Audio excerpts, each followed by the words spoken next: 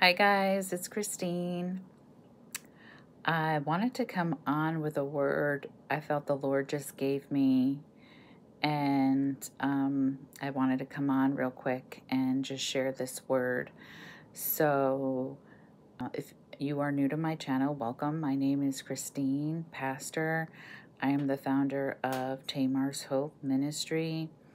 And Tamar's Hope is a Christian ministry that seeks to restore the lives women caught in bondage to human trafficking and sex slavery in the New York, New Jersey metro region. So if you are new to my channel, welcome. Please don't forget to hit the subscribe button and to share and like this video and get this important information out to as many people that need to hear it. And if you are new or coming back, welcome again. So I was just really spending time with the Lord in prayer and meditation and worship, and I was just sharing some stuff from the ministry that I felt the Lord was giving me, and I needed to just come on and share this word because I really need to share it whenever I get it, because otherwise I'll forget it and it might not come out the same way as I get it in the moment. So, and I wasn't expecting to come on and do a video, but I do feel like I have a word that the Lord gave me, and I need to share it and get it out. So there are people who are jealous of your testimony. There are people who are jealous of your testimony. And believe it or not, there are people that will, they'll hear your testimony, and some people will be inspired by it and think, wow, that is wonderful. That's a wonderful thing that God has done in your life and how He's transformed you. And you are, really just walking in the deliverance ministry and the healing that God has done in your life. And I really felt that it was inspired by just sharing my content this morning, and just really feeling that, there are some people that will read and they'll see what God has done in your life. I really just felt like in my spirit that God had spoke those words to me. Like, there are just some people who will hear your testimony and they will see what God has done in your life, and they will just absolutely be, why her and not me?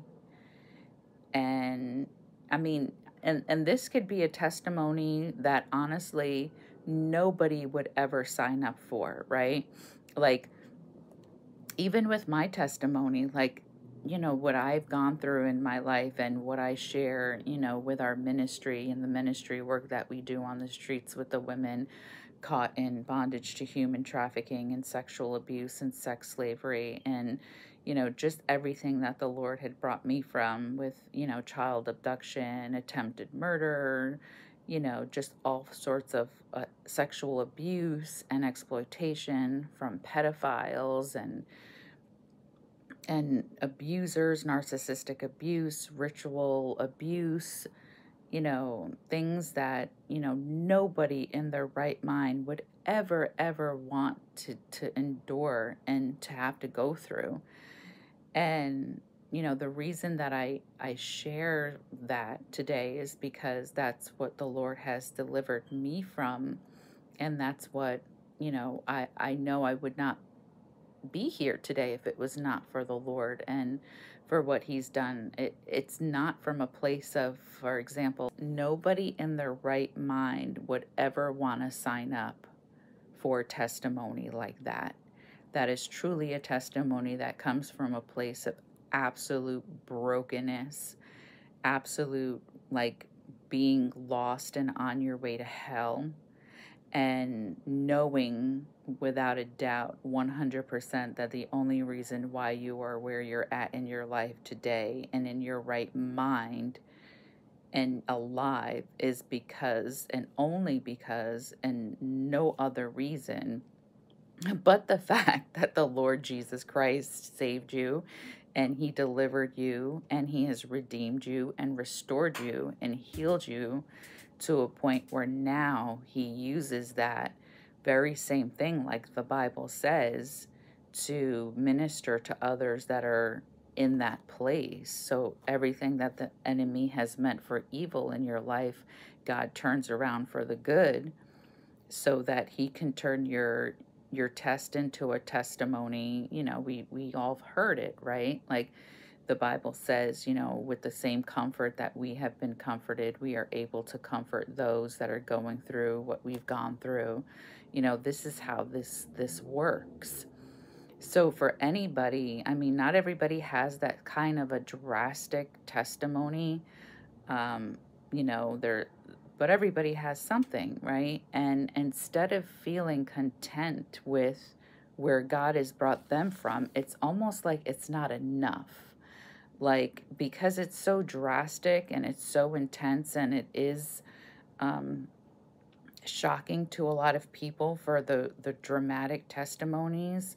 And even if it's not dramatic, there are still people that will hear you share your testimony, and as crazy as this sounds, and they would deny it, they would never admit something, that there are people that are jealous of your testimony because they feel like, well, who are you, or why did God deliver you in such a way, like, and even though it's something that nobody would ever want to go through. And it really is a form of insanity and being out of touch with reality and not really being grateful. I think that's where it really, you know, that's really the root cause of it, is it's a coming from a place of not being grateful for the gifts and talents that you have. It's not being grateful for the things that, you know, God has blessed you with. It's really wanting something that somebody else has. And even if it's not something that is, you know, desirable, or, you know, to go through or to have to had endured, it's still the fact of like, well, why does she get to have that powerful testimony, or why did get to have that platform, you know, or ministry, or, you know, to help other people's, you know, get delivered from where God had delivered from. And you know, one of my favorite movies, and you know, it's just something that I just thought of right now. It's The Count of Monte Cristo. If you've never seen it, you have to watch it. It's an incredible movie. It's The Count of Monte Cristo. My favorite version is the one with Jim Caviezel, who did The Passion of the Christ, and he's just like my favorite actor. And but I love The Count of Monte Cristo, and it's between, you know, Edmund, which is the character that he plays, and then there's the other character that's played by Guy Pearce. And but the whole point of it is that, you know, Edmund is really just like really a poor person, and but he's got a character of integrity and empathy, and he really is grateful for the things that he has, you know, with his you know, his family, his father, his fiance that he's gonna get married. And you know, he you know, he's working to buy the ring, and his friend, his best friend, who is rich. And there's one point in the movie where the best friend is trying to come on to Edmund's fiance, and they're all three of them are friends. I guess they grew up together as friends. And she says to him, "Do you remember that time when we were younger and you had a pony for your birthday gift given to you, and Edmund had a whistle, and he was so happy with his whistle, and you were so miserable because Edmund was happy with his whistle, and you know, you weren't happy with your pony, Even though you had a pony, you weren't happy with your pony. You were mad at the fact that Edmund was happy with his whistle. Now, it wasn't the fact that the friend wanted necessarily the whistle. It's just the fact that Edmund was happy with his whistle and didn't want his pony. But once you get it, you won't even appreciate it, because that wasn't the cause of really the motive behind why you wanted it. You just didn't want the other person to be happy with what they had, even though it was a whistle and you had a pony. There will people that will hear you share your testimony. They will hear you share where God has brought you from, and they will be mad at not because they want your testimony and not because they want to go through what you've gone through, but they just don't want that fact that they don't like the fact that it's you that went through it and overcame it, and that you're happy and grateful that you overcame it.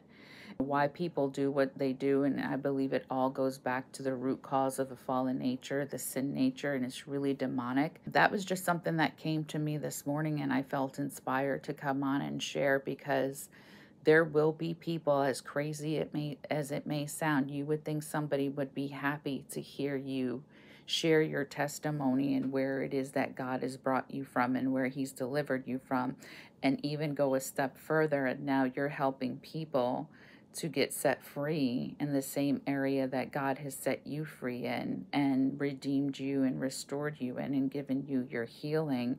And now you're giving back, and you're showing other people and where to find their healing and where to get their healing. And there will be people that will be mad and jealous about that, and not because they want to do it, not because they necessarily even want to have your testimony, and because they couldn't go through what you've gone through, because their heart is not in the right place, and their character is not right, and they really need to work on themselves, but they would never see it like that or admit it.